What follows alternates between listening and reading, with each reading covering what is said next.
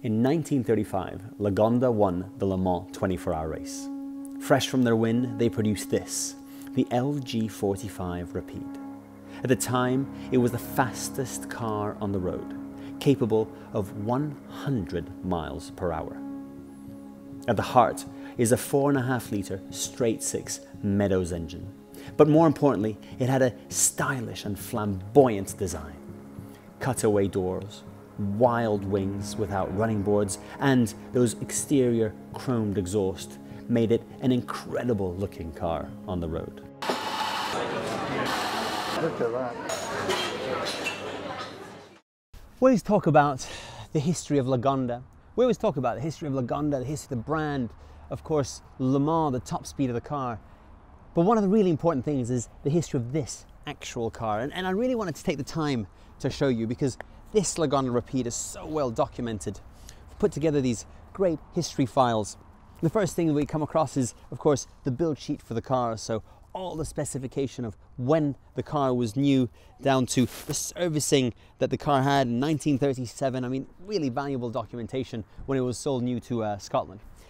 The car then was later sold to Argentina, where it had a really successful racing life and also shown at some shows, and we've managed to find some photos of the car racing in Argentina. The first one here from the 1940s with the then owner Lucio Bollart racing the car in Argentina. Here at the start of another event, I mean, just flicking through these photos, look at that, racing against an SSK. How great is that, where it finished 6th overall in that event.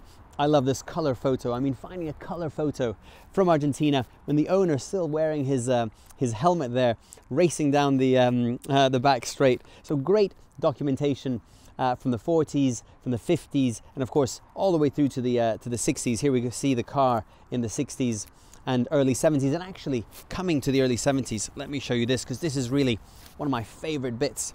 We've got a magazine here, an original magazine from 1970, where we've got a feature on this car, a color feature with the owners from the 70s with his kids in the car, and seeing all the details of the engine bay and where it was. It's a really interesting article from the 1970s. So again, great addition to the history. So more photos again from Argentina, from when it was shown at some different car shows.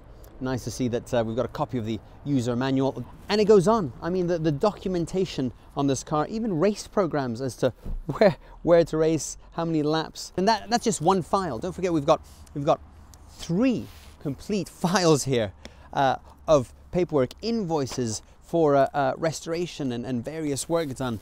And here, one more that I have to show you.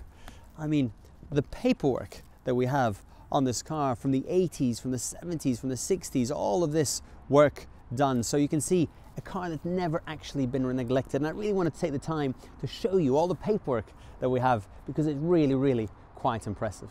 Now there's one more thing to do, which is to get out there and drive the car, and let's see how it really performs on the road.